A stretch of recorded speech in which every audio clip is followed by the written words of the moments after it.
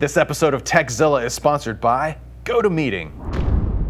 Jeri Ellsworth is a self-taught computer hardware engineer and is very well known for her work in the video gaming field. She's working on a new VR project now called CastAR, and we have her right here in the studio to tell us all about it. Welcome to San Francisco. Hi, Veronica. You must be really excited. Your Kickstarter launched today. I know, and in the last 6 hours, we're already about a third of the way to our funding goal. I have a hunch that you're probably going to reach it.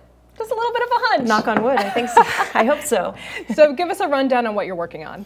Okay, so what we're doing is projected AR. That's our primary mode of operation. So we have a pair of glasses. They project out from 2 microprojectors on the top out to a special surface, which is a retroreflector. And what a retroreflector does is the images that hit the surface come directly back to the same user. So each person that's around the surface can be getting their own unique stereoscopic display. So if we're rendering graphics like a teapot on the table, then I'd be seeing like the handle and you'd be seeing the spout of it because we're seeing from different perspectives. Gotcha. So I was fortunate enough to get to try these out at Maker Faire in the beginning of the summer. What has changed with the product since then? Anything? So the earlier prototypes were very heavy. They were definitely prototype stage. So we've worked on miniaturizing the electronics. So we've gone from about 8 microchips to do all of the work, and then heavy aluminum frames and stuff down to plastic frames like this. We've miniaturized the electronics so that it's 2 chips now, and when we go into production, we'll get it down to a single chip that does all of the driving the displays and does the head tracking and position tracking. Now what I noticed too is that I have this issue where I always get motion sick when I do anything related to 3D or even when I wear something like the Oculus Rift. Am I going to get sick wearing these? Is that going to be a problem? No. The reason that you don't get ill with our system is because the tracker is very good, and when you move your head 1 millimeter, your inner ear senses a 1 millimeter movement, where other systems present you the wrong information displayed. So it's like being on a boat that's rocking back and forth because the image isn't right and your inner ear isn't right.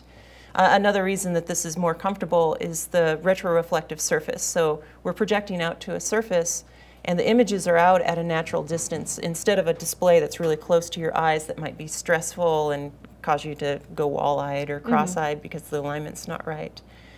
So folks that get headaches because of this focus issue don't have that issue with ours. That's a good thing to be able to say. You won't get violently ill using our product. Yeah. Actually, no one's complained, so it's great. We've ran thousands of people through our product at Maker Faire.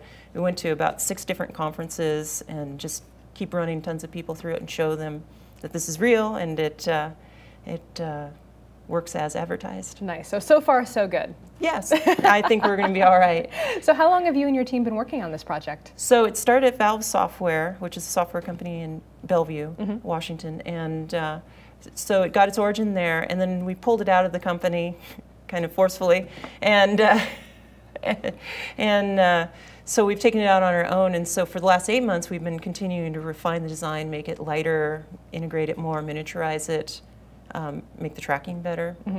What do you think is the biggest hurdle you've overcome so far working on this? I think the tracking was the biggest hurdle. When we originally started, we used webcams on the glasses and we used paper fiducials, like these little QR codes that you put down. And those only worked at a 45-degree angle or straight on. The lights had to be perfect in the room. And we developed our own tracking system that uses modulated IR LEDs that are embedded into the surface.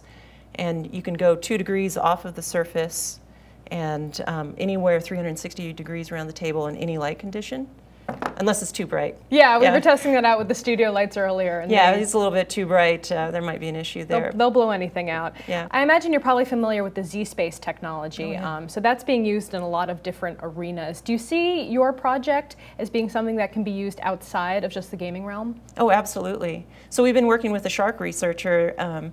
He collects tons of GPS data off of sharks that they tag, and they have a very difficult time analyzing this 3D data, so all the paths the sharks go and the depths that they dive. And so he's writing a specific app for our glasses, so him and his colleagues can stand around one of these surfaces that's rolled out, and they can see their own perspective of the data, and they can use the wand to zoom in and out and click on different tracks and analyze the data. Oh, wow.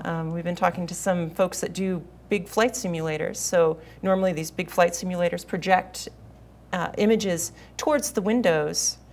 And it's very costly to have all these projectors. Now you can put this retroreflective material in the windows, and then each of the pilots that are in the simulator just wear the glasses and they project the proper scene. They can even project the instrumentation if there was a little piece of retroreflector there. Yeah, that's amazing. I can actually kind of visualize how that would work based on just what I've done with the demo. You know, playing with the Jenga blocks. I'm like, wow, looking around, you can actually, you feel like you're in a 3D environment, and it's very immersive. So anywhere the material is becomes a display. So if you want a giant display, you hang this on the wall, you make a giant display. So it becomes this huge 3D stereoscopic display wherever you look. You just have to have enough of these infrared LEDs so the glasses know where you're looking at all times. This is the holodeck. It is. You could turn this into the holodeck. This is the holodeck. This is how it starts. So as I mentioned, there's a Kickstarter that just launched at the beginning of this week. Now, what do people get if they donate to the Kickstarter? What are some of your big rewards? So the obvious goal is you can get the glasses. So that's kind of the entry point. We have the Surface and the glasses, and then you can use your own input devices like Xbox controllers. And next level up, we have the wand included with the Surface and the glasses, and our VR clip-on, which converts the glasses from projected AR to classic VR, near to eye display type VR. And then above that, we have our Pro Gamer pack. Is that what it's called? Something. It's the board game pack. Board game pack. Okay. But it comes with an RFID grid that goes underneath the Surface, and then you can use RFIDs on the bottom of your figurines, and you can place the figurines down, and since it's a grid of RFID reader coils, we can find the position of your miniatures and render graphics around them. So you put a character down, see all of his stats, or put a dragon down, he'll shoot virtual fire. That is awesome. Yeah, it's pretty neat. Do you have any personal favorite examples of how VR or AR is being used, like right now, like the Nintendo 3DS, for example, or Oculus Rift? I think the best experience I ever had was virtual reality welding. So it was a full helmet that you put on. It had some virtual reality goggles built into it. And my background, I welded in the past building race cars. And I ran through this thing. It had a little wand that vibrated like it was welding. And I did this weld. And then I flipped the hood up like I would normally welding to look at my weld, and it wasn't there. And it completely convinced me. Wow. But out of the stuff that we're doing, I find the 2-player, 3-player experience is pretty cool. We have a game where you lead your characters through with the wand through a maze, and there's zombies chasing after you. But it turns into this kind of interesting game of looking at the other player and trying to anticipate their move. So you see them move their wand, you know they're up to something. You might be in different parts of the world, so you're partly watching the other people playing, and then you're also trying to, you know, dodge zombies or lead them over into the other person's zone. Nice. So it's collaborative and also competitive at the same time. The social aspect is really, really cool, because with the glasses, since they're not covering your vision entirely, you can just look across and see the other person. Do you feel like this is something that's going to replace console gaming in the future? Do you feel like this is the future of gaming? I don't think it'll replace consoles. I mean, some people just want to sit back on the couch and just not move at all. This is a little bit different, so it's going to be very social or maybe very immersive. So I think it goes along with console gaming. Maybe someday I'll hook up to the consoles, and this will just be something that you roll out when you want to have this really awesome next board level game. Peripheral kind of stuff. Yeah. Awesome. Well, thank you so much for joining us here in the studio, Jeri. And where can people follow the project online? So it's CastAR on Kickstarter, and Technical Illusions is our website.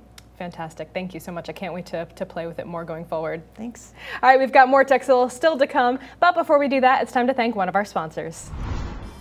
Building a strong relationship with your team is key for any business. You need to meet and collaborate with coworkers and clients on a regular basis to brainstorm, develop quality ideas and solutions, and to just work better. Communications is critical, but getting everybody in the same room is impossible and often expensive if you're scattered around the country. That's why we use GoToMeeting with HD Faces. It's a powerful, simple way to meet online from anywhere at any time. With GoToMeeting by Citrix, you can share screens. It makes it easy for your team to be on the same page, invested in the conversation. conversation. Turn on your webcam, make your meeting a video conference, plus you can launch or join a meeting from anywhere using your computer, your mobile, or your tablet. It's so easy, you can even present from your iPad. What could be simpler, people? GoToMeeting is great. Share how your team uses GoToMeeting to get work done from the office, at home, or on the go with GoToMeeting mobile apps. And we like GoToMeeting so much, and they like you so much, we've got a deal for you. Try GoToMeeting free for 30 days. Visit GoToMeeting.com, click the Try It Free button, and use the promo code Tekzilla. That's GoToMeeting.com, promo code Tekzilla. Meeting is believing, and supporting GoToMeeting.com by using the promo code Tekzilla is bringing this show to you.